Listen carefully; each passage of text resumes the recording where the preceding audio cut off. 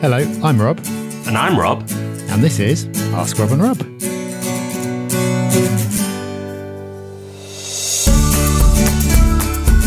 Hello everyone and welcome back to Ask Rob and Rob, where you send us questions and we answer them every single Tuesday.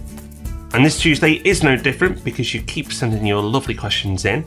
And that's probably because, one, we answer them, and two, we make it very easy for you to do so. So if you'd like to get your question in, a quick reminder on how to do that, Rob. Yep, just call 013 808 00035. So that's 013 808 00035. Leave us a voicemail there or leave us a voicemail via thepropertyhub.net/ask. Dead easy, so easy. Two people have done that this week. The first of whom is Tom from Manchester. So let's hear what Tom's question is. Hi Rob and Rob, this is Tom from Manchester. Firstly, thank you for providing some really useful resources on Property Podcast and your website. It's really useful for beginner investors such as myself to sift through everything that's involved in property investing. It's a real big help, so thank you for that. I've got a question regarding leaseholds on flat. So me and my partner are looking to buy a flat in Stockport. It's good price and we're quite happy with the flat. Looking to make an offer, but we've found out that the lease term remaining is 89 years. I'm aware that when you get to around the 80-year mark, things like marriage value kick in and extending the lease term can become a lot more expensive. Because we're going to be holding it for the medium to long term, this is basically going to be a factor with this flat if we do proceed with it. So I was really just wondering what your thoughts are on lease terms and whether you've got any minimum lease terms that you would consider, or at what point you'd start negotiating on price, and if so, what kind of effect you'd have on your offer if it was nearing the 80-year mark. I'd say not really sure how best to proceed with this, given that we're going to be getting around the 80-year mark. Really interested in your thoughts on this. Thanks. Thanks, Tom. Great question. Also like the area you're investing in, one I'm a big fan of. So it's great to hear from you. But let's answer your question. But before we do, let me give you my general rule of thumb. We'll go into the specifics of your answer in a minute, but I'll tell you what I do, and this is how I approach it. So what I do is I look for properties with 125 years or more. And the simple reason is that a lot of properties these days will come with 100 years. Some will come with more as well, but new builds are sold with 100, sometimes more. But I always look for 125. And the rationale behind that is, if I hold it for a whole mortgage term, so 25 years, I've gone down to 100 years, which is still more than acceptable in nearly everybody else's eyes. So it doesn't affect my saleability. However, if I went lower and started at 100 years, after 25 years, I'd be down at 75.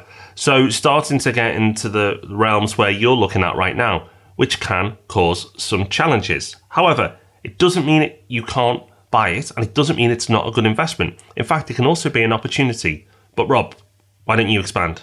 Yeah, I will. And I'm actually going to be going through a lease extension this year. And so because we get a lot of questions like that, I'll make sure that I keep all the notes and so I can describe it all, and maybe we can do a podcast about it at some point. But the gist of it is, as you quite rightly say, Tom, 80 years is when things start getting expensive. That's when you get this thing called marriage value, which basically means that extending the lease when it's under 80 years, even if it's just by a day, is going to be a lot more expensive than when it's over 80 years by a day. So if you're looking at something that's about 89 years and you're looking to hold it for the long term, then that means that, yes, you will have to go through a lease extension at some point, because you'll want to get that through before it ticks down to 80 years. So because it can take a little while, I would say start when you're sort of around the 82, 83 mark to make sure that you get it done in time. In the meantime, how much is the value affected? Not enormously. It's the 80-year mark that really makes a difference. If you've got two identical properties, one of them has an 89-year lease and the other has a 125-year lease, the one that has 125 years is going to have a higher value, but it's not by an enormous amount. So I wouldn't personally let the fact that there's 89 years left put me off, as long as I was prepared to go through the process of extending it.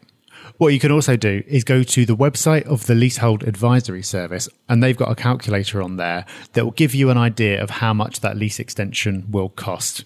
So if you're comfortable going through the rigmarole of doing it, and you're comfortable with the cost when you have to extend it, it's only an estimate, but it will give you an idea.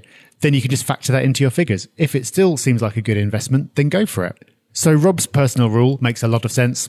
For flats like this, you just have to try and work out as best you can what the effect will be and take it into account.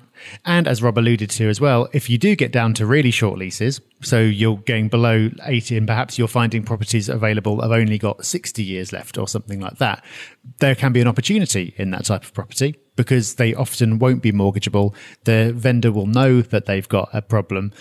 They probably can't afford to extend the lease. Therefore, you can go in there, buy it with cash, extend the lease and restore its full value. So it can be a challenge. It can be an opportunity.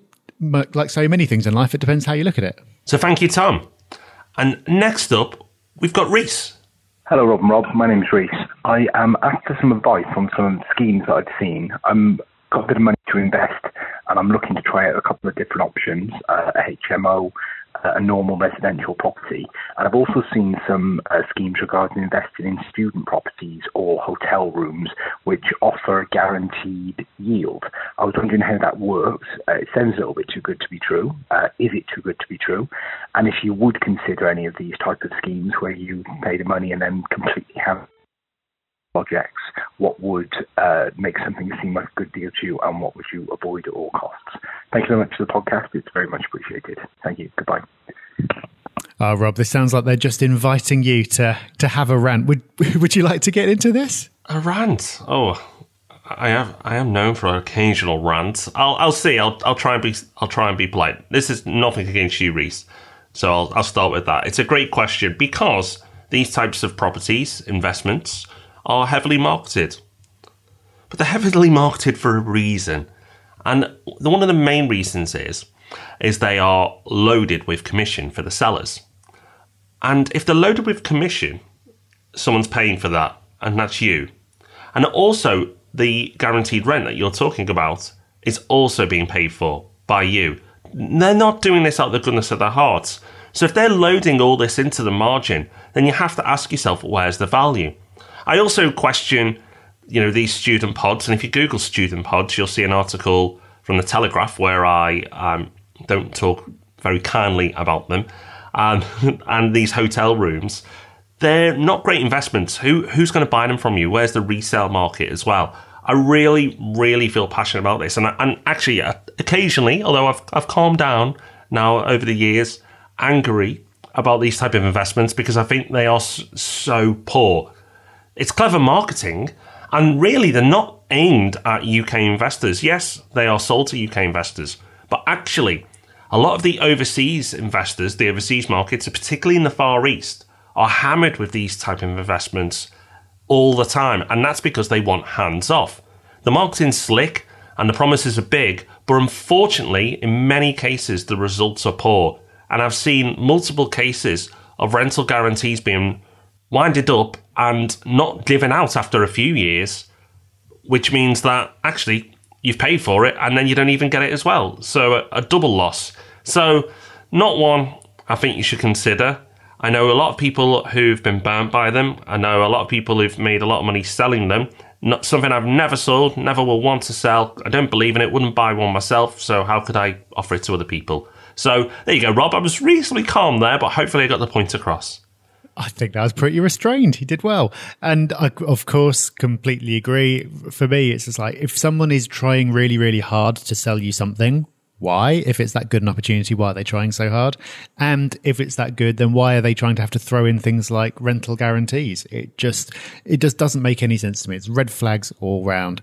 So it's always dangerous to say never, but whenever something like that comes into my inbox, which it seems to do all the time, even though I never signed up for it, that's always a straight delete or mark as spam for me.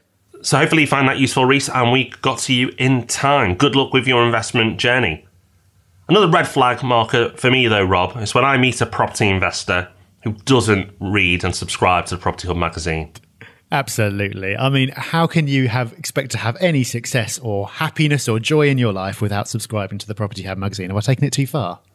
No, not at all like the previous investments. And you get guaranteed return on knowledge, but only if you read it and you don't know what you've read. No, we're not going to make silly big claims, but what we will claim is that it is extremely popular. Last year, subscribers doubled, so I think that speaks volumes for the quality of the magazine.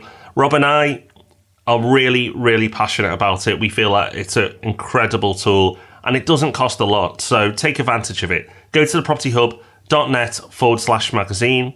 That's thepropertyhub.net/magazine.